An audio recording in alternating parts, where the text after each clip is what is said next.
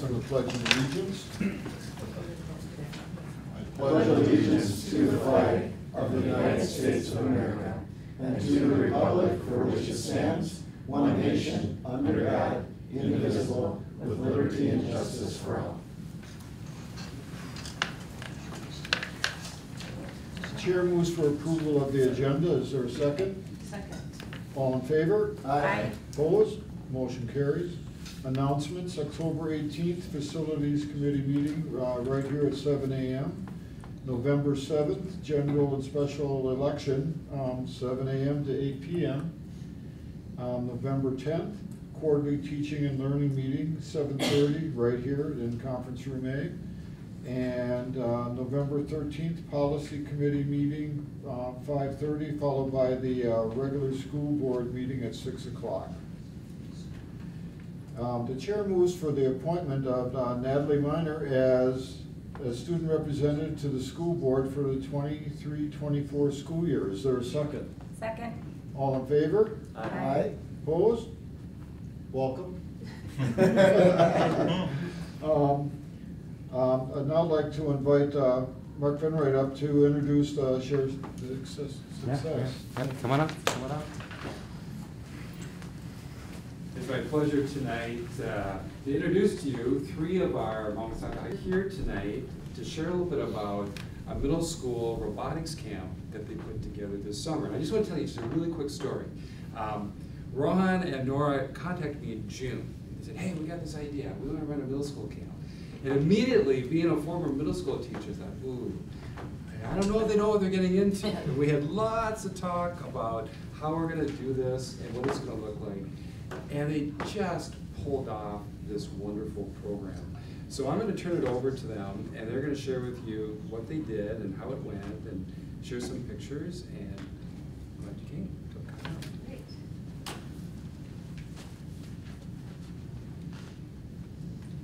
So we are some, not all of the Tonkabots captains, and we all, we started as like a team of individuals who are interested in the STEM field, and just people who love the challenge and people who love mechanics of everything. Yeah, so on our robotics team, Tonkabots, at the end of each season, it's a seven-week just building process, testing, designing, programming, all that stuff. It's very intensive.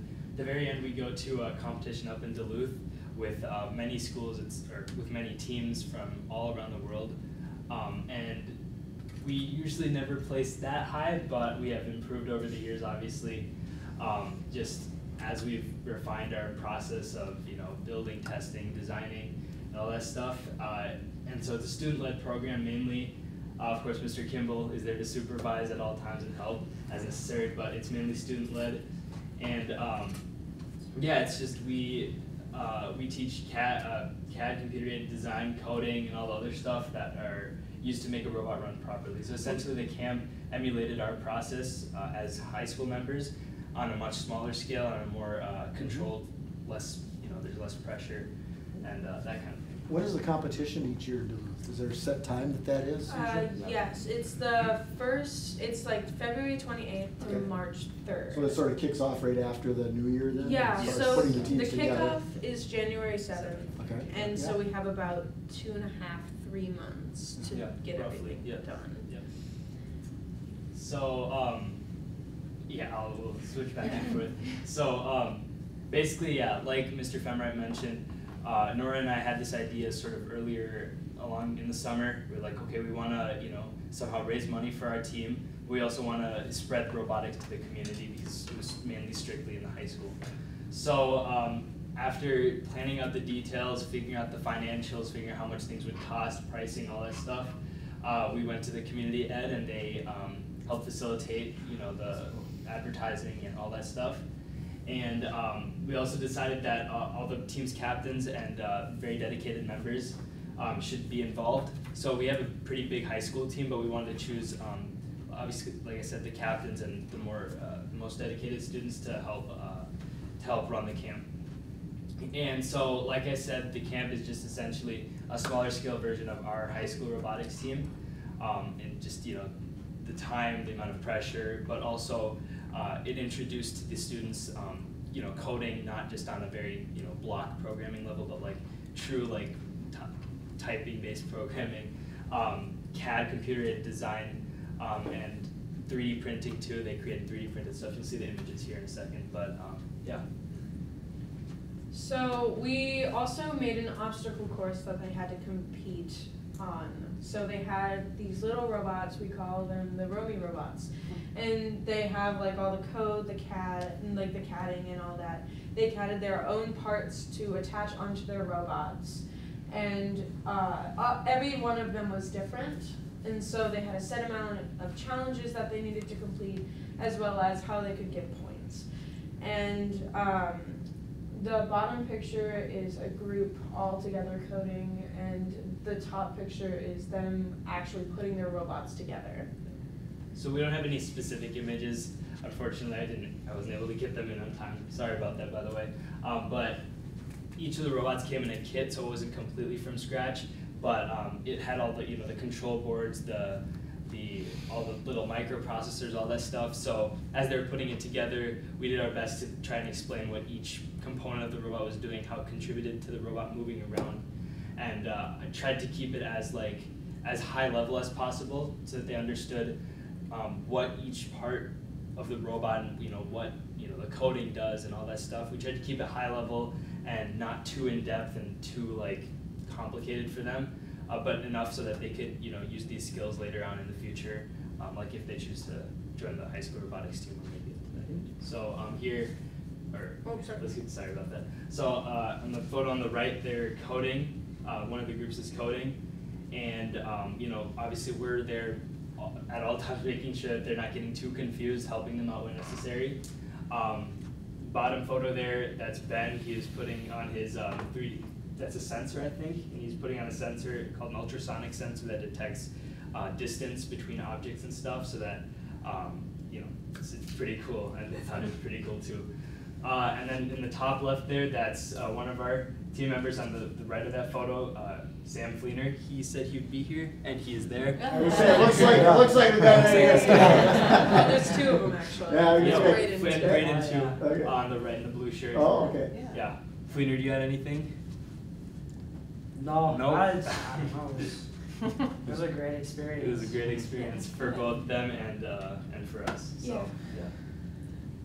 So, do you guys have any questions? How many- How many students? How many students did you end up with? 18. 18. Wow, great start. Awesome. Yeah. Do you think you'll keep doing it, or? do you Yes. think- Yeah. So our expenses this year were a lot, obviously, since we had to buy all the robots and stuff, but now that we have them, next year if we get the same expected turnout, our expenses should be much, much less than they were. So you can reuse the robots? Would Yes. it be the Yes. same, would they be CADing the same obstacle course then with new kids? Or We will so probably have a different obstacle. I was saying, because you'd have some kids coming back, Yeah, right? We'll try Yeah. to refine it, with Yeah. these next few months that we have to make it. We tried our best to stay organized through the camp, but obviously they're middle schoolers, right? They're gonna want to run around and do stuff.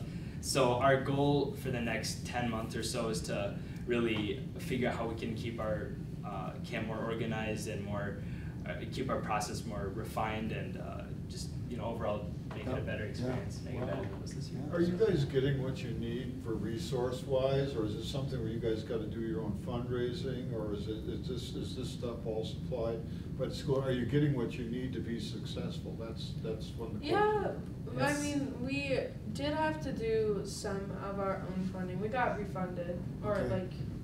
because I had bought some things that we had needed. But other than that, we had gotten most of the stuff that we needed for this. And also this is one of our fundraisers. So we can use the money that we got from this and the stuff that we get next year, which should be about double what we got this year. So was it a 1 week camp, or how many days? 4 Yes. days. 4 days for Yeah, how 4 many days, hours that's each right. day? 3.5 hours to 4 I hours. like the one bullet point you had that said something about being able to, thought you'd be able to keep the kids busy where was that one right there, the third Yeah. one? Keep the kids entertained throughout the week. That's Yeah. impressive with, Yeah. yeah. Yeah. I want to compliment you of using an opportunity for kids to also be your fundraiser. I mean, Yeah. that is a brilliant approach where it's an opportunity for them and provides you a little bit of funding. Now with your high school robotics program, this last year was one of your largest as far as enrollment. You had about 30. 40. 38 to 40. It's fantastic. Yeah. And that will continue to grow. Definitely. We have now a middle school first robotics team. So there's 20 middle schoolers right now that are meeting every Wednesday. That's gonna feed into. Weren't they doing something with Legos or Yeah, something? it's a Legos. It's the Yeah. first robotic Lego. Yeah. So they build smaller robots. I'm wondering if community gets you off of this for like old retired guys. who Yeah, are pretty- there you go. Seriously, I mean, I don't know what, you say catting, I'm going, what's that? Yeah, I should learn that, yeah. You still have a flip phone, Lauren. Not that bad. I got a dial phone at home, what do you mean? I want- It's really amazing. Yeah. I'm curious, how, for most of these kids, was this their absolute first exposure to that kind of coding? Yes. Had they done any of that Actually, before?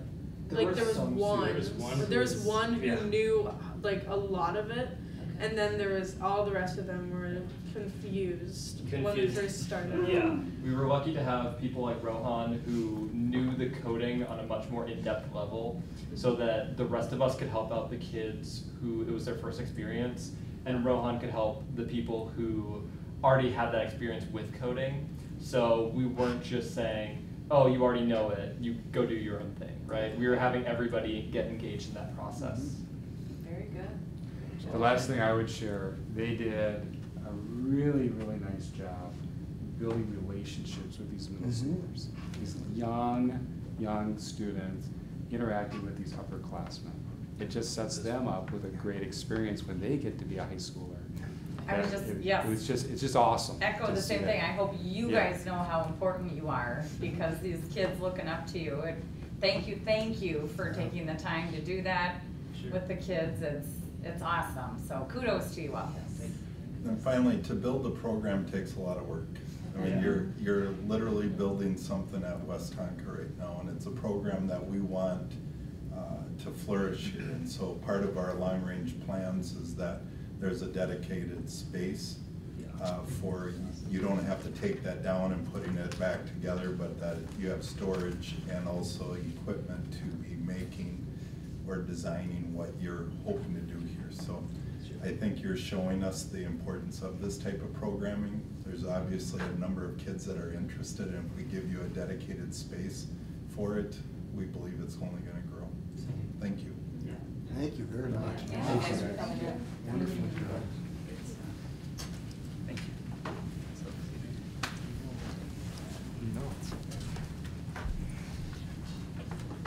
Are there any members of the public that wish to address the board? None? Then we'll move on to the reports. Our treasurer is unable to be here this evening, but provided a full report that Lauren's going to fill us in on. So the donations for August 2023, the Hilltop families donated to Hilltop Primary School, a total of $3,640. The Charities Aid Foundation donated to the Mount Westonka High School, $87.32. Anonymous donation to Mount Westonka High School for $60. Anonymous donation to Community Ed Boys Volleyball for $200.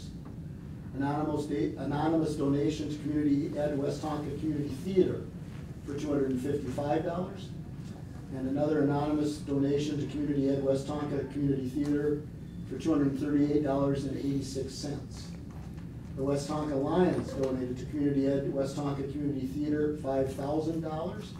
The Dietrich family donated to Community Ed Music in the Park $200.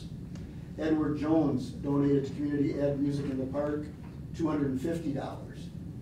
Patrick and Patricia Stroller donated to the Ann Nymon Memorial Scholarship $1,000. The Northwest Tonka Lions donated to the Northwest Tonka Lions Scholarship $6,000. Butch Humbert donated to Larry Exel Memorial Scholarship $100. The Lions Club donated to the Captains Club $4,000. Brand Royalties donated to the Captains Club $4.43. And Claire Kaufman donated to the Captains Club $20. The Westonka Girls Hockey Boosters donated to the Westonka Girls Hockey Club $1,660. Cairo Center donated to the Hawkette Dance Team $300. Grady Restoration donated to the Hawkettes Dance Team $300. Gina Halverson donated to the Hawkettes Dance Team $100. Decorating with Grace LLC donated to the Hawkettes Dance Team $500. Steve Bedell donated to the Hawkettes Dance Team $500. Surfside donated to the Hawkettes Dance Team $300. Mound Back and Neck Clinic donated to the Hawkettes Dance Team $150. The Cave Westonka donated to the Hawkettes Dance Team $300. Pop Industries donated to the Hawkettes Dance Team $100. Anonymous donation to the Hawkettes Dance Team $50. JDP Electrical to the Hawkettes Dance Team $500. Jubilee Foods to the Hawkettes Dance Team $100. Mount Family Hardware to the Hawkettes Dance Team $100. Blue Lagoon Marina to the Hawkettes Dance Team $100. Innovative Marine Systems to the Hawkettes Dance Team $500. And Fairway Mortgage to the Hawkettes Dance Team $500. Special Olympics Minnesota donated to the Westonka Girls Soccer $630. And the Westonka Volleyball Boosters donated to the Volleyball Club $1,545. The total cash donations for year-to-date 2024 at this time are $47,245.43. Thank you, Laura. Next, we'll move on to the student rep report, Natalie, and not only did you get approved tonight, you get to come up and talk to us. So there you go. Thank you.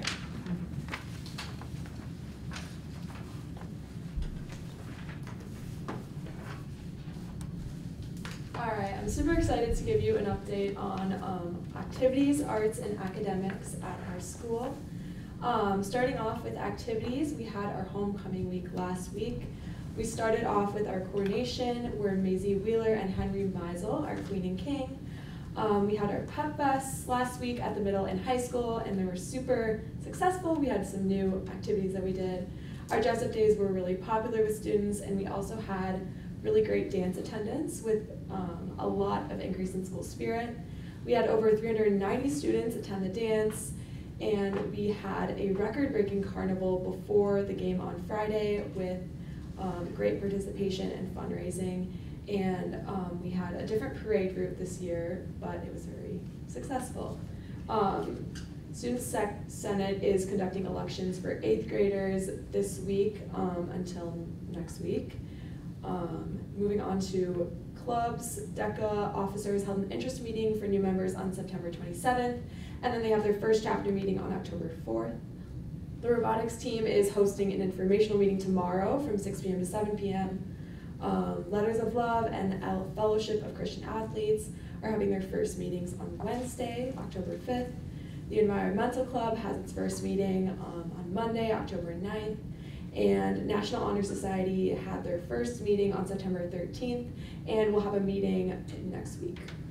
Moving on to arts, Mad Jazz auditions were held last month, and they began rehearsals on September 19th. They just had their first public performance at the alumni breakfast last week. Peter and the Starcatcher audition the first week of school, and they have been in rehearsals ever since. The show is coming up next weekend, October 13th to 15th, and is directed by Joe Lawrence and assisted by Jamie Harms. The show has 21 students on stage and 5 on the crew. Moving on to academics, 41 Mount Westonka students just earned AP Scholar Awards this year, and 2 seniors were just named National Merit semifinalists.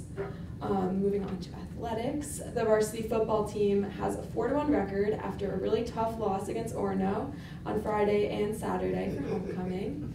They've had a great season so far with a great comeback to Providence last Friday, and they're currently ranked number 5 in Class 4A for state. The varsity volleyball team has a current record of 13-2. They are traveling to Orono tomorrow, and then they have a home game against Southwest Christian this Thursday. The varsity boys soccer team is having a great season. They have 2 home games this week against Watertown Mayor right now, and Southwest Christian on Thursday. The girls swim and dive team is currently ranked 5th in the state for Division A. They had a home meet against Watertown last Thursday. The girls tennis team just won 7-0 against their third team in a row, and they start their first round of sections tomorrow. All 6 cross-country teams are very successful, with the girls varsity being exceptionally successful, and they compete at Collinwood Park last Tuesday. Lastly, the girls soccer team is entering their final week of the regular season with 2 games tonight and Thursday. Natalie's pretty humble, but she's one of those national merit. Semifinals? Yeah. Yeah. Congratulations. That's awesome. Yeah. Okay, so who's the other one, just so we know? Cormac Schaefer. Okay. Congratulations. Yeah, thank you. Thank you for giving me the chance to speak. And Yeah. no problem, and as we normally, if you've got places to go and things to do, feel free to leave or stay for Yeah. the meeting, whatever. I have a soccer game. There you go. I guess you have something to do. All right. Thank you. Thank you. Are there any committee reports? I'm trying to remember, who's on the committee, you on community ed with me? Yes. Are you gonna be there tomorrow? Yeah, 4:30? Yeah? Yep. Okay, all right. Yeah, are you gonna be there? I'll be there for about half of it. I'm on grandparent duty to bring the kids to practice Okay. tomorrow, so. Yeah, I can be there. All right, sounds good, thanks, Lord. Financial report, Kathy. Good evening, Board. We have a guest speaker tonight, but before I introduce Aaron, I'll give a quick financial report. The first thing I'll share with you is our October 1st enrollment. So we have the first month of the school year closed out already, and this information displays, again, our October 1st count. The first cluster of charts on the far left-hand side are representing the primary school grades, early childhood through grade 4. The next to the right are middle school grades 5 through 7, and then our high school grades 8 through 12. And the far right-hand column is our total enrollment. The blue column represents our final enrollment as of last school year. The orange column represents what we planned on as far as our estimated enrollment for the budget. And then lastly, the gray column is our count as of today. And you can see in the orange bar, we actually were expecting a decline in enrollment. And the reason for that is last spring, we graduated one of our largest classes, and we had planned on 170 kindergartners. And I'm happy to report that as of today, our enrollment actually is very similar to last year. And in fact, when we process the revised budget, if things stand as they are, we'll be including 25 additional students than in our adopted budget. So again, we're really pleased with our start of the school year and our stable enrollment. That's awesome. Financial data, revenues and expenditures through the end of September. We have received $3,163,000, or 8.5% of our adopted budget, and expenditures are at $7,283,000, or 20.4% of our budget. Both the revenue and expenditures are trending on track as compared to the 2 prior school years. Just a couple other items. Last month, you at the board meeting approved our levy at maximum. That information needed to be submitted to Hennepin County and the Department of Education by September 30th, which we did. They'll be processing the tax statements that property tax owners will receive, and we will be having our truth in taxation hearing at the beginning of our December 4th regular school board meeting. Later on your agenda, after the audit's approved, there'll be an action item to approve the audit.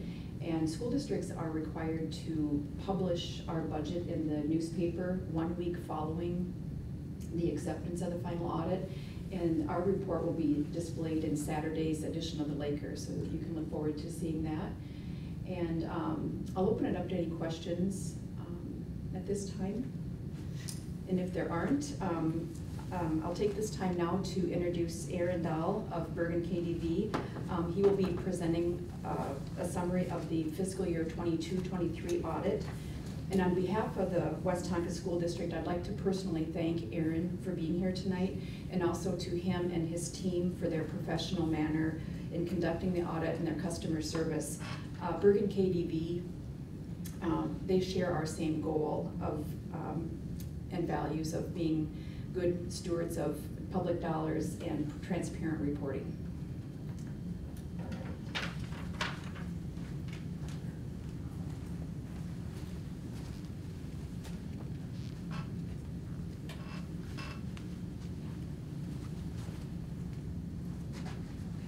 Just your down arrow there. Thanks, Kathy, and thank you, board, for the opportunity to be your auditors again this year, and thanks for the opportunity to present here tonight. I'll kind of walk through a few of the different reports that we issued our opinions on, and then kind of walk through some of the trends and interesting financial data that we discovered this year. So starting with the audit results. So the first one, the independent auditors report, that's kind of why we're hired as auditors, to give an opinion on your financial statements. And we're happy to report we did issue an unmodified opinion, which is the best opinion we can give as auditors. So a great job by Kathy and Pat and the rest of the finance team on achieving that unmodified opinion again this year. We also performed a single audit in accordance with uniform guidance. So the way that works is a single audit is required when a district has $750,000 in federal expenditures or more. So we looked at one program this year, which was the special education cluster, and happy to report we had an unmodified opinion on that program as well with no findings. The next one is the government auditing standards report. We did have one finding there, which is one we've shown in the past as well, the lack of segregation of accounting duties, and we do have it at the lower level. So not of major concern, but it is something we do kind of point out to the board each year. And it's basically based on the overlap of duties, and the opportunity does exist based on the access and ability for someone to have more than one role within that financial reporting system. I do want to point out, though, the district does have good mitigating controls in place with the checks and balances and reconciliations performed. So it's not, again, a huge concern of ours, but it is something we do point out. And along with that, the cost benefit of hiring the additional staff to kind of get rid of that comment probably isn't practical or something that is worth pursuing. We basically have that comment in one way, shape, or form for almost all of the districts we do audit. And then lastly, the Minnesota Legal Compliance Report. So that's where we look at things like collateral, bids, conflicts of interest, things of that nature. And again, happy to report no findings on the compliance side. Next, I'll get into some of the communication letter items and trends and topics. So the first chart here we have is the General Education Aid Formula Allowance. The largest single funding source for Minnesota school districts is the basic general education aid. Each year, the state legislature sets a basic formula allowance, which is shown here with the dollar amounts and the percentage increases. The total basic general education revenue is calculated by multiplying this formula allowance by the number of pupil units for which a district is entitled to. So this formula allowance, along with the number of students within the district, plays a big part in the amount of state aid that the district receives.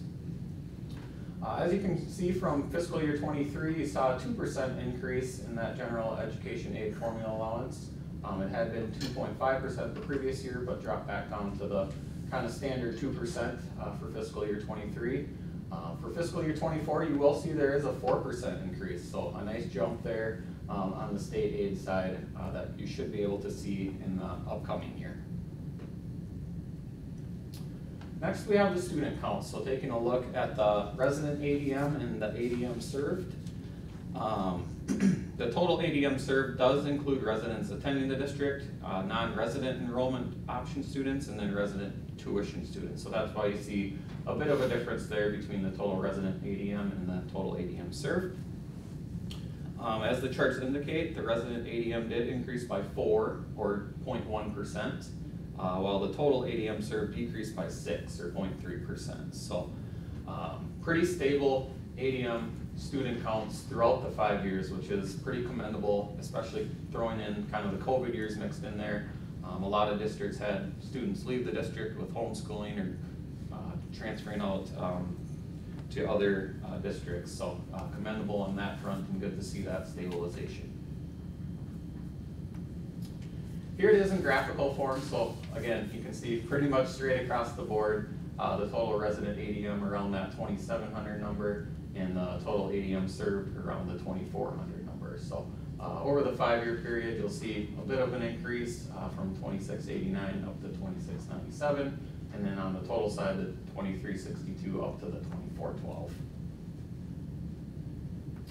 Next, we'll dig into the general fund, and we'll start with the sources of revenue here.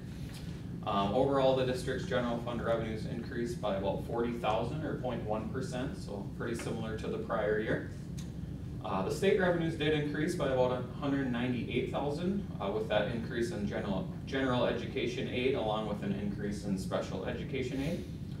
The local property tax revenue increased by about $326,000 for the year with an increase in the levy allocation for the general fund.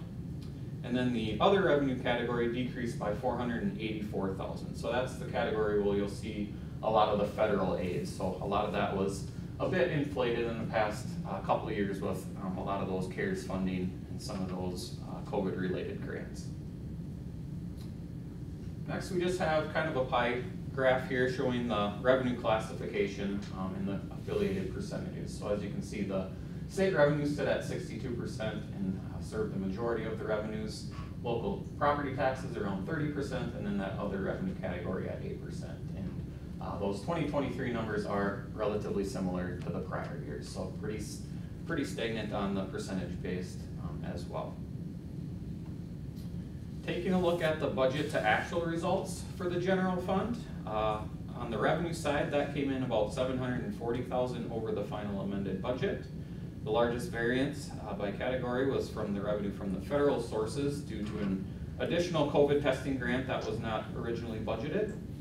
The other local revenues were over budget by about $256,000 with more investment earnings than budgeted, so a good conservative approach there. And then the other revenue categories were relatively consistent with their budgeted amount, so you'll see a little bit of a change with the taxes and state sources, but those were pretty much spot on when it came to the revenue side. Taking a look at the general fund expenditures, those exceeded the final amended budget by about $34,000, so again, pretty much spot on with what was anticipated. Taking a look at individual categories, the regular instruction was about $206,000 under budget due to there being less registration fees and contract and maintenance than planned. District support services came in about $194,000 under budget with fewer salary and benefit expenses with some open positions during the year. And then these were partially offset by an overage in pupil support services by about $345,000, and then sites and buildings by about $264,000. And both of those look like they were the result of having more capital-related expenditures and repair projects than initially anticipated. From the general fund operational side, we have the previous 5 years presented. The revenues, again, increased by 0.1%, with the expenditures increasing by 5.5%. And a lot of that had to do kind of with the inflationary costs for fiscal year 23. The general fund did experience an overall increase in fund balance by about $56,000, so kind of that third line item down. At the end of the fiscal year, the general fund had a fund balance of about $6.2 million, the bottom line there. Of this amount, about $50,000 represents non-spendable balances, which relates to inventory and prepaid items. The restricted fund balance for operating capital totaled about $478,000, and then student activities was around $483,000 for restricted purposes. And then the remaining unassigned fund balance of about $3.2 million. So as you can see, that increased by about $45,000 compared to fiscal year 22. So a bit of an increase there as well for the general fund. Next, we have the financial position and the cash and investments for the general fund for the past 5 years. So as you can see, the cash and investments increased again for fiscal year 23. That's one of those that can kind of fluctuate based on operations and the ins and outs around year end, so not a surprise there.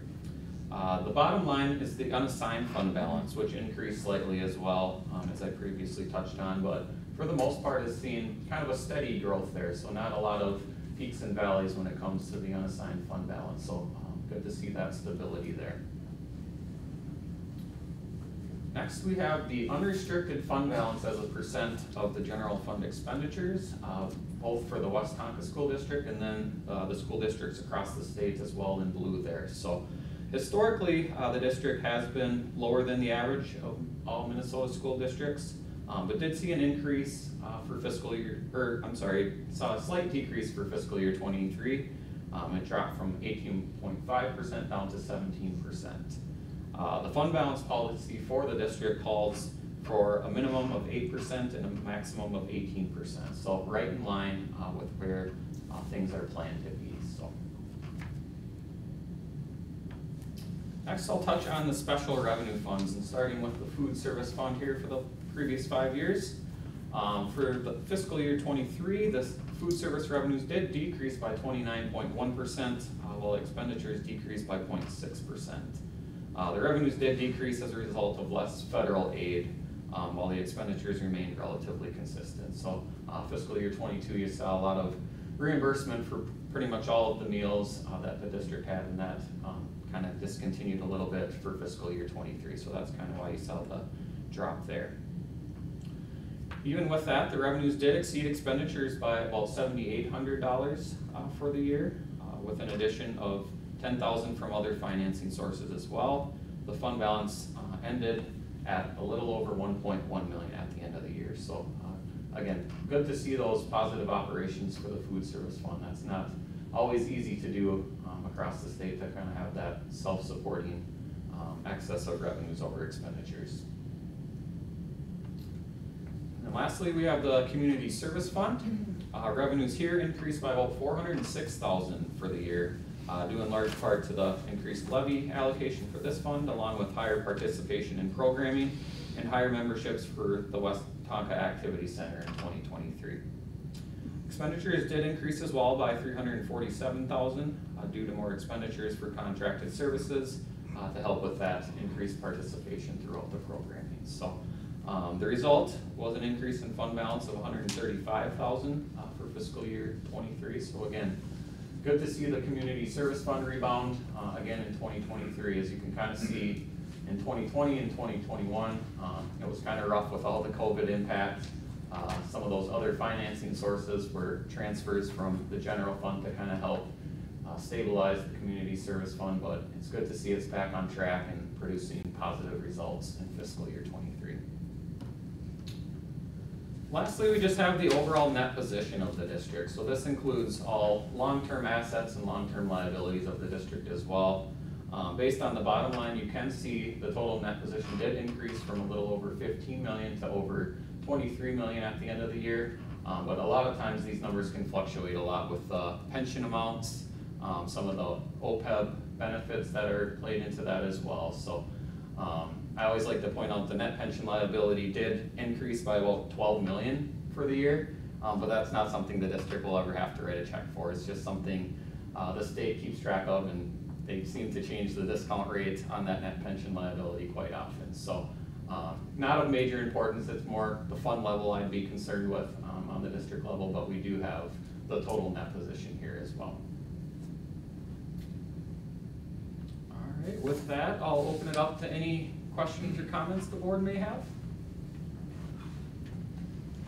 I have one on the general fund balance. You know, we have that we want to keep between 8 and 18%. I noticed that all, like, they were all up in the 20s. 23, are we not where we should be, or is our goal? It's based on what the district is comfortable with. Yeah, I'm sure a lot of like the outstate schools aren't as concerned with that, and it's not always great to have a lot of extra funds sitting there too. That means it's not, you're not spending it on your teachers or capital projects that might be needed. So it is still a healthy fund balance, and like I said, it's based on what the district kind of strives to achieve, and you're well within that range. One thing we've done, Kelly, is put some of those monies into restricted or designated. So like we have more funds, we put some more funds like into class size reduction, so that if we need to, class gets too big, we need to hire an extra teacher, we've got that funding. You know, we could put more into the unrestricted, but we want to designate some of that up there, Right, yeah, and you do have a lot in those assigned sections as well. So assigned education, class size reduction, technology repairs, and then the Westonka Wings program. So you're already setting some of that aside for good purposes that help the district. One question I had there, it looks like student activities got moved up under staff development, is that? Yeah, that was kind of a change on the Minnesota side. So it used to have separate reporting, separate everything. It used to kind of be and now it's part of the general fund. So it's under board control, whereas before it was not. Before it was a separate account then? That was something that occurred through all of Minnesota. Yep, not just this.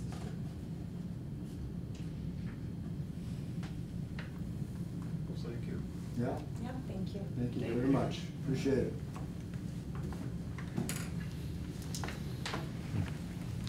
Teaching and learning, Mark? Just give me a minute here and I'll get this up. I have just a brief report for you.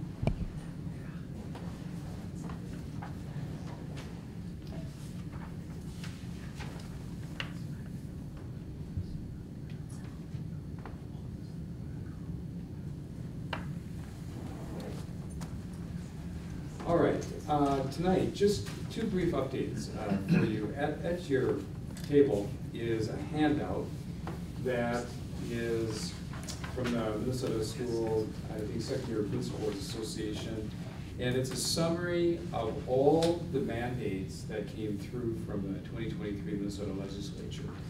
And it is something that we will be unpacking over not just this year, but multiple years. And there's a lot of wonderful things in there. And I just listed all the different categories that is a part of this very comprehensive legislation. I would suggest that if you needed a quick cheat sheet as to what's going on with those mandates, this is a great guide. It is a very nice summary. I mean, the Minnesota School Board Association has theirs, the Department of Ed has theirs. I just find this one very succinct. And just a plug for our quarterly teaching and learning meeting in November, we'll go into more detail about what's in there at that meeting. But what I wanted to just pull out for you tonight are just a couple things that are very relevant to our students and what I focus on. And there are new graduation requirements that are coming through that is starting for our current 8th graders at our high school. That the current 8th graders and younger now will have a required earth science credit. So right now in 8th grade, we are offering probably about 13 sections of physical science because it's this group of students that took earth science for the first time in 6th grade. They took their middle school life science and now they're taking their physical science in 8th grade. That's a change. That'll be the first group that'll take a high school earth science course the next year. And that's across the state of Minnesota. That's a new requirement. And then another requirement that came through with the legislation is a required government and citizens course.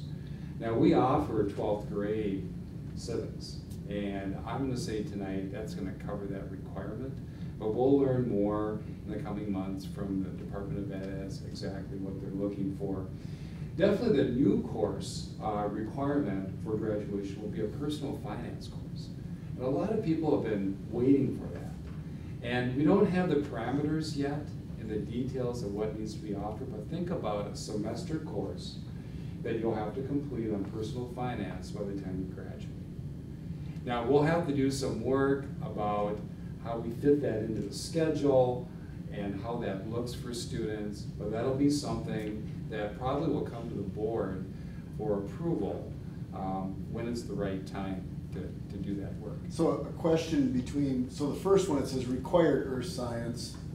The next two are offer government, offer personal finance. Does that mean the students, I'm mixing up requirement and offer? Good catch. I just grabbed the language out of this document here. Right. I can replace offer with required. So a student has, sometime in high school, a student has to take a personal finance course. Yes. Okay. Yes. See, I was looking at offer going. Thank you for clarifying that. You may make an offer to me, I may not want That's right. it. No, it's required. Okay. We will decide and figure out how to fit it in and where that happens. And but then like the government one, you're saying you already have a civics course that you think would qualify. Yeah, I'm gonna bank on that, but we'll get more clarification. coming up. On the personal finance course and Yeah. stuff like that, is that something we would tie in with our teaching staff that we have, or would we draw in outside sources with banks coming in and talking and working? and stuff? We would first start with our current teaching staff for that. Now, it would be great to have some real-life applications to bring financial people in or bankers in to really give a real understanding of what happens. But that will be a course, as I think what you're thinking about, in personal finances, Oh, yeah. credit cards, savings, mortgages, checking accounts. Time to have that. The other thing I just wanted to mention to you tonight is that you'll hear a lot about the READ Act. And that it's really a big deal. And it's Minnesota Reading to Ensure Academic Development Act. And it's a big deal because it's really zeroing in on ensuring all students can read at grade level by the time they graduate. And we talk a lot about all students can read by the time they reach grade 3. This goes deeper into making sure beyond grade 3, we're doing everything we can to make sure kids are reading at the proper level. The good news is, everything you're going to hear about in these requirements, we're already doing. We're in great shape with this. So for example, one thing that we will formalize more is required training of all teachers and instructional support staff around reading instruction. So you look at those areas: phonemic awareness, phonics, reading fluency, comprehension, culturally responsive instruction. We do that already. The shift for us is going to be not only our teachers that teach reading, like our elementary staff, our special education staff, but we'll be bringing in, let's say at the middle school, high school, our social studies teachers, our science teachers, our elective teachers. And we have a timeline of when we need to finish this. And the state is approving very specific trainings to use with our staff. And I would be the first one to tell you, there's a whole lot of detail to figure out as to how and when we're going to do this training. But we also have, right here in the West Metro, a great group of curriculum leaders, directors, administrators, and we're meeting on Friday. And we're going to be talking about this, like how are we going to do this? What does that look like? How do you interpret the statute? So more to come on that, but we're already doing this. It's a matter of figuring out how we do it beyond just our teachers that teach reading. So that's one piece. The other piece that comes as part of the requirements is required literacy screeners. Again, we already do that. We have our Fast Bridge assessment system. We screen our kids in math and reading in the fall, in the spring, and that's what they're requiring. We do that in grades K through 8. And then beyond grade 8 would be kids that are like in our access intervention program. So the screener is very important because that is where we have the first understanding of which kids are above grade level, which kids are not. And then we get into our whole discussion about multi-tier systems of support and what we're going to do about that. So FastBridge, the second diamond there, is an approved system by the Department of Ed for literacy screening. So that's a shift. That's the Department of Ed is coming through. They're saying this is the type of training you need to do. These are the approved methods. These are the approved screener assessment tools. FastBridge is one of them, and we've been using FastBridge for about 7 years. And in the last arrow, we're required to implement progress monitoring. So progress monitoring is where we've identified students that are reading below grade level. We're delivering interventions to them. We progress monitor. So every 2 weeks, we would give them a very specific, short little, called a subtest on a specific concept to see if they're making progress. That's all part of the multi-tier systems of support. Again, that becomes a requirement for all school systems across Minnesota who already are doing those things. So these are just examples of this READ Act. The last couple of things I'll just share with you. We can't just pick any reading program just because it feels good. It needs to be evidence-based. So we've right now, the elementary level, we've just adopted the Wonders reading program. That is an evidence-based literacy curriculum. We're in great shape with that. And then the last piece, which is really, it's really interesting what they're requiring of school systems. We have to employ a literacy lead. Someone in the district that is identified as the person that's going to lead the implementation of the READ Act. Well, we've had Natalie Bulow as our elementary academic literacy specialist for about 10 years. And she does a marvelous job with our elementary buildings. And this year, we just hired Robert Bevers, and he's our full-time reading specialist at the high school. And I tell you, it is a pleasure having this gentleman work at our high school. We figured out how to support that staffing, and he is already just going great guns, supporting the staff, giving training to our staff about reading strategies in the classroom. He's setting up intervention groups with kids that are reading below grade level. And right now, we're going to use those two individuals as our literacy lead to help support this READ Act. So that's just a little taste of what's in that document. There's a lot more to unpack. But my message to you tonight is that we're in great shape. We have work to do, don't get me wrong, we have work to do. We have things to figure out. But we're in a strong position with this work and with these requirements.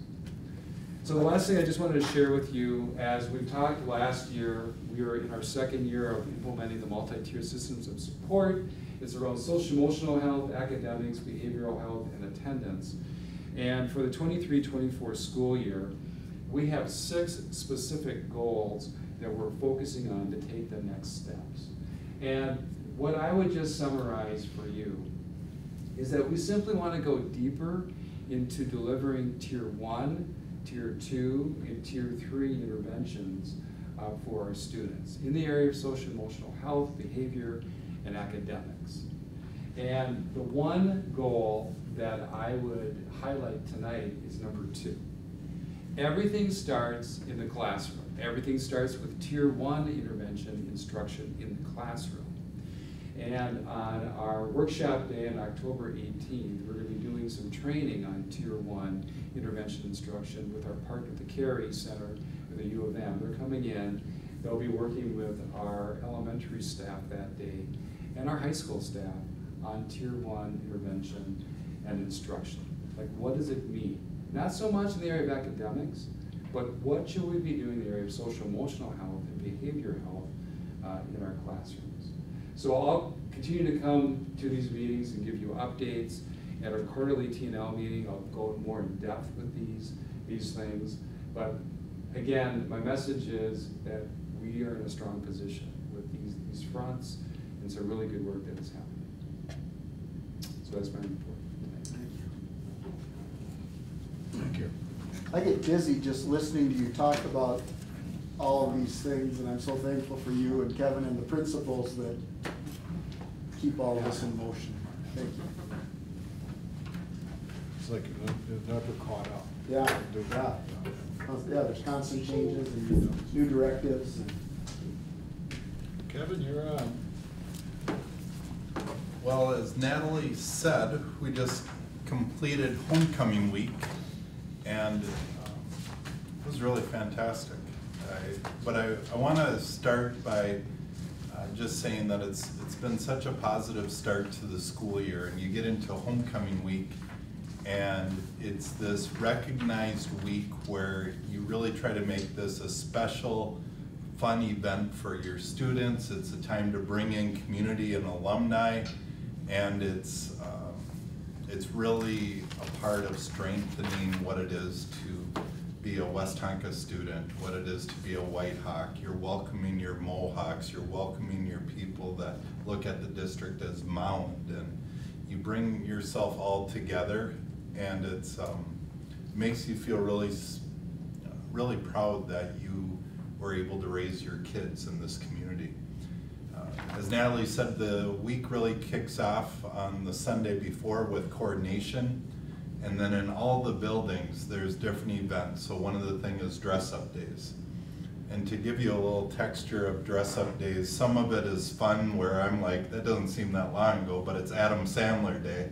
And I'm like, I can do that pretty well. It doesn't need a dress-up day. I can probably do the Sandler Day.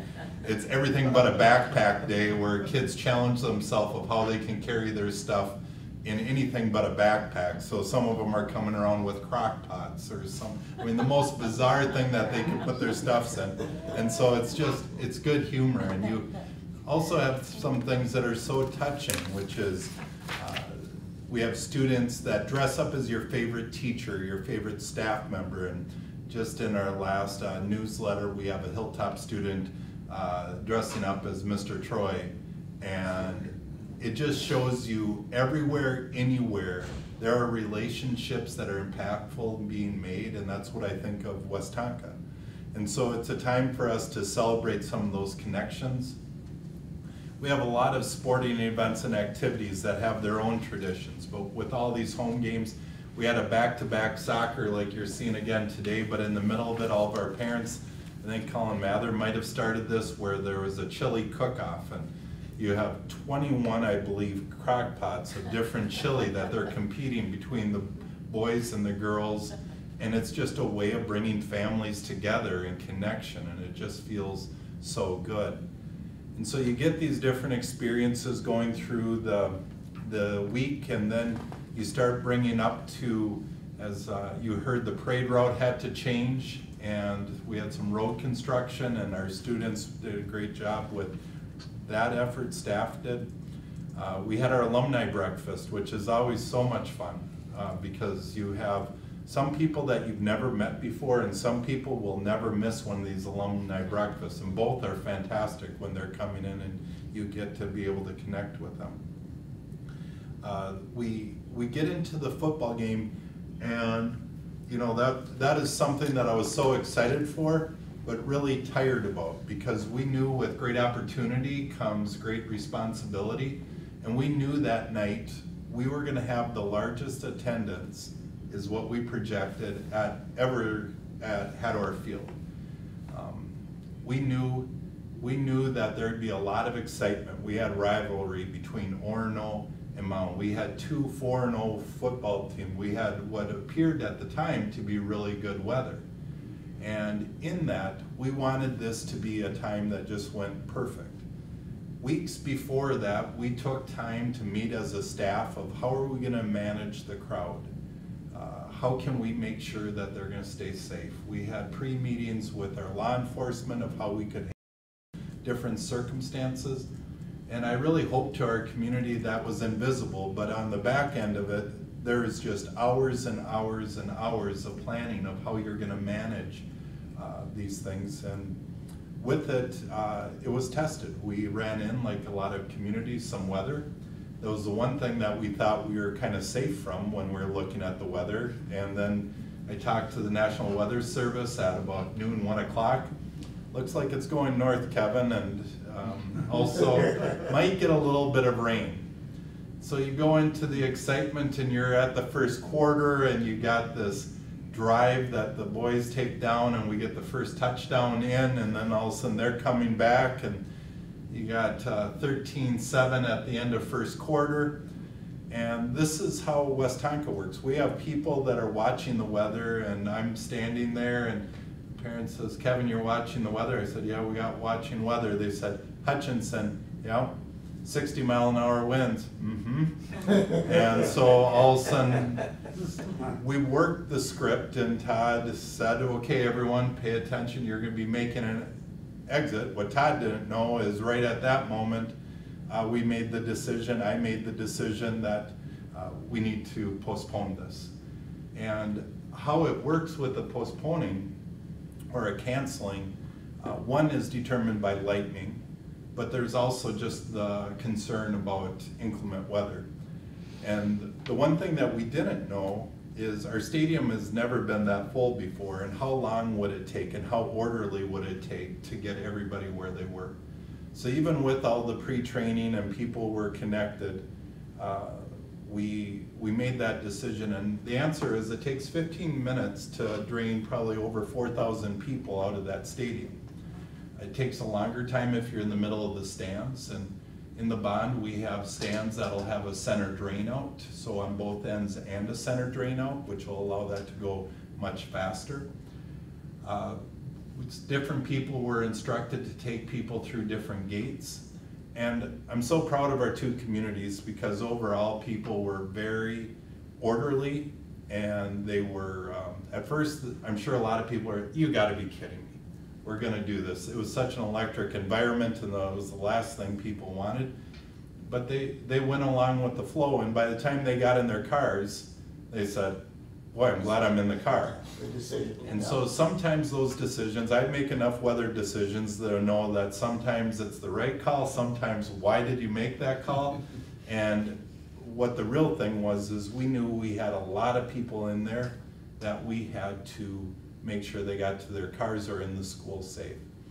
From that evening, we had Orono students and Westonka students, because as you can imagine at a football game, kids go with kids. And when you have that many people close to a cell tower, you overwhelm the cell tower, so people don't have connection. We understood that this could be a scary thing for some students, some families, of how they're gonna reunite. And so kids are in the school. We have our staff and our supervisors did a wonderful thing of just supervising, and what we tried to do is get the game in that night. But you have to wait a half an hour after the last lightning strike if the lightning is within a certain proximity. And we watched it and we said, we're gonna make a call at 9 o'clock. And then it looked like that front was gonna go by us and that we could get this in yet. So we said 9:15. And after doing that 3 times at 9:45, we said, this is gonna go, and it would have. I mean, it was still lightning probably well into past 11. And so we moved the game obviously to Saturday at 1 o'clock, and just so proud of just all the individual stories that you heard from so many people that tried to help people, bringing people in their cars, trying to help them connect with parents. And it was the community that we know that we belong to, but it's just another example of it. Saturday, we didn't have to worry about weather except that it was hot. I would say it was like an August scrimmage versus an October football game. And we were able to complete the game, and we still had a nice crowd. It was too bad we couldn't finish it because the crowd was so electric that night, which was so incredibly fun. One thing when people are coming into our stadium, there's a couple things that we heard. One is that we do homecoming really well. A lot of people were really impressed with what's set up for kids, how the boosters group said we were grilling it. We did over 500, we did 500 hot dogs. The concession stands in the quarter and a half almost got, I mean, it was just about depleted. I mean, there's only so much. And so we went through a lot of stuff very quick, but people were very, very impressed with the environment. And I think people were really impressed with how we were able to evacuate the area. Now, obviously getting out of the parking lot took a really long time. And so we know that. But one thing that this does provide us is the opportunity to work with Minnetrista Police and our staff about constant training. And I would just share with the board that we take this exercise and we review and we try to plan for different events. And what this gives us is a little bit of a gauge of evacuating a mass group of people, how that works and what are some of the challenges. On the challenge of cell phone towers, one thing that is interested in is Orono, Minnetrista, Mount Fire, and the Westonka School District all have a connection to what's called FirstNet. And FirstNet allows you to go to the top of the list of the cell tower if it's a case of emergency for first responders and like school districts. And so one thing that we're looking at is bringing this on so our staff is connected on these kind of cellular walkies that we can use, which it can cover range in classrooms, but you can imagine in the time of emergency, anybody that was trying to make phone calls in there, you got through and then you were dropped, maybe you completed it, maybe you never could get through. But those are certain experiences that you can feel a little bit of the rhythm of what an emergency would feel like. So just wanted to share with the board, homecoming was incredibly special on so many accounts. This one provided us a game that became a learning opportunity for us. We're pleased, when I talked to the police, there was not an accident involving the cars as they were leaving, and we did not get a report from a parent that, just a lot of positive reports. And so there obviously are always a few things, so I'm not gonna say that everything was perfect, but it was really, really good. And I wanna thank, there's too many to thank to call them out by name, but there's a lot of people involved in this. You look at the student senate of what those students do to put on a homecoming week, and it's really impressive. Their advisors, the admin, the staff members, just a lot of people gave a lot of themselves to make it a special week, and I think it was. You have 3 action items. One is to accept the audit, one is to approve the election judges, and then lastly to improve our contract with our teachers. The audit you saw presented here today. Compliment again to Kathy, Pat, and team. That's a wonderful audit. Probably one of the best I've seen in my 18 years as a superintendent, and I thank you. I also would say with the election judges, we follow the statute of how they're selected, which means they were involved in a general election with the city election the year before. These are people that we reach out to, and they volunteered to be part of it, and so we work on those that have served in the past election, and we send out a message to them and they accept that. And then our contract with our teachers, we feel good that we are able to come to an agreement that recognizes the competitiveness right now for staffing, and that we try to stay competitive in our area. And by that we mean we have some school districts to the west and school districts to the east, and we know that families that establish themselves here have a lot of different options. We want to be a competitive option where we know that there's districts to our east that are going to probably have a higher pay scale, but that we want to be in a range that's competitive, that they would say, we like it at Westonka and we feel like we have a competitive contract. And so what we did in this contract is try to ensure that we fell in between some of the west and the east here, and then we put 2.5% per year. We looked at sick leave and we fell below what a lot of the districts in the area offered for sick leave, so we made an adjustment to that. We made a little bit of an adjustment to bereavement leave, and those are some of the notable changes. In the end, we feel like this contract negotiation, first of all, is approved by the teachers here today, and so we bring it to the board. But this doesn't put you at the top of that group, but it also keeps us in a place where I think we've been able to manage in the past, and I think our staff are appreciative. So want to thank Ralph and Gary for being part of those teacher negotiations. It was a constructive process. Any questions on things that I shared or other? Just at discussion item B, we do a roll call vote, correct? Yes. Yeah, okay. Quick comment, I was so surprised. I thought our middle school students were louder at the football game than our high school. And maybe I was sitting there, but I'm like, who is that? You know, I'm used to like little kids, and it was this whole huge, they're starting their own chants. I'm like, okay, this is awesome. I haven't seen that before. So cool. The energy level was crazy. Yeah. I think my daughter would have taken exception at that statement, but that's what we want. But one thing to your credit, on Saturday when we had the kids here, all of a sudden we had the cheerleaders and we had the homecoming corps, we had cheerleaders out there, these different layers, and it was a time where we needed energy, and sure enough they combined the middle school and the high school, and it was the back row, not the front row, that said, let's go Whitehawks, and this 8th grader, or I'm guessing 8th, 9th grader, started the whole crew up, so I did witness some. So fun. What did I read in the paper? I think 18 games in the metro area were postponed that night. Yeah. Rescheduled. That was Most for Saturday, a couple for Monday, so it wasn't, it was. And you look at, I mean, part of it is just saying, okay, teams, we're gonna be there, but officials and all the different people that work an event, your chain crew, I mean, these aren't just interchangeable parts. You need to have, so officials are hard to find for anything right now.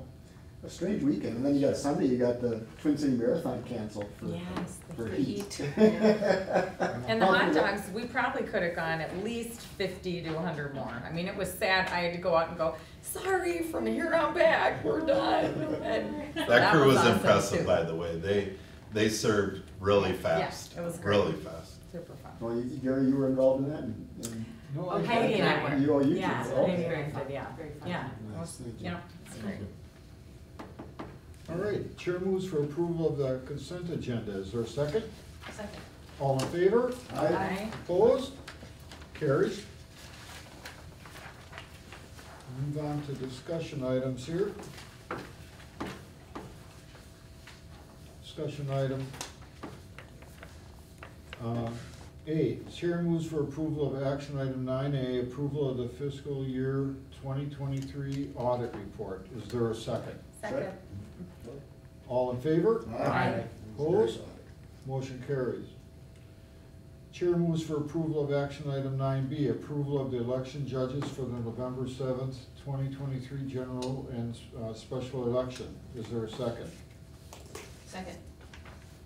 Okay, so I just need to know that you're voting in favor or against this motion for election judges. Kelly Bovee, Aye. Brian Carlson, Aye. Lauren Davis is an aye, Ralph Harrison is absent, Heidi Marty, Aye. Brian Roth, Aye. and Gary Woolner. Aye. So the motion carries 6-0 with one person absent. Thank you, Lauren. Emily, is there anything that was stated or something you'd want added on this? No, that was perfect. Okay. Will there be something for me to sign on that then? No. Or no, it'll be in the minutes? Yes. Okay. Chairman Wallner for 9C, I need to abstain for that one. Okay. Chair moves for approval of action 9C, approval of 2023 contract between Westonka Education, Minnesota and the School Board of Independent School District 277. Is there a second? Second. All in favor? Aye. Opposed? Brian abstains. Brian So, abstains and Ralph is absent. So, yeah. awesome. Anybody else have anything else to come before the board here? I thought it was really fun to see the robotics. Oh, That was, that's so cool. I was serious, I think they should do, the community ed should do one for adults. Yeah, that'd be, Well, now Kids I'm could more- Got some time on your hands. I got some time on my hands, yeah. My granddaughter was talking about, the little Lego thing. Yeah. You were talking about, I sit there and I couldn't figure out what she was talking about. Yeah. Now it all makes I was sense, telling so. the students who were here, I was telling them, my youngest graduated, Aaron graduated in 2010. And Aaron would get in trouble in junior high school or middle school, because the teacher would be teaching and he'd be like taking a pen apart to see how it was working. But then, she'd ask a question and he'd answer. But he was always wanting to do stuff with his hands, and he just, he was about 10 years too early for all of the robotics and the engineering courses and things. I'm so excited for this generation that we keep building and adding in that area, because I think that's so exciting, I think. And then Heidi looking and I at got to witness down at the convention center, the robotics thing. It was Great just- program. They said, hey, you wanna take the remote control? I said, no, I'll just bust everything. Well, looking at the new bond and wanting to add, Nursery courses in some of those and areas yeah. and stuff. I mean, that to me is just so exciting, Yeah. that we keep moving forward in those areas. Well, I'll move for adjournment. Is there a second? Second. All in favor? Aye. Opposed?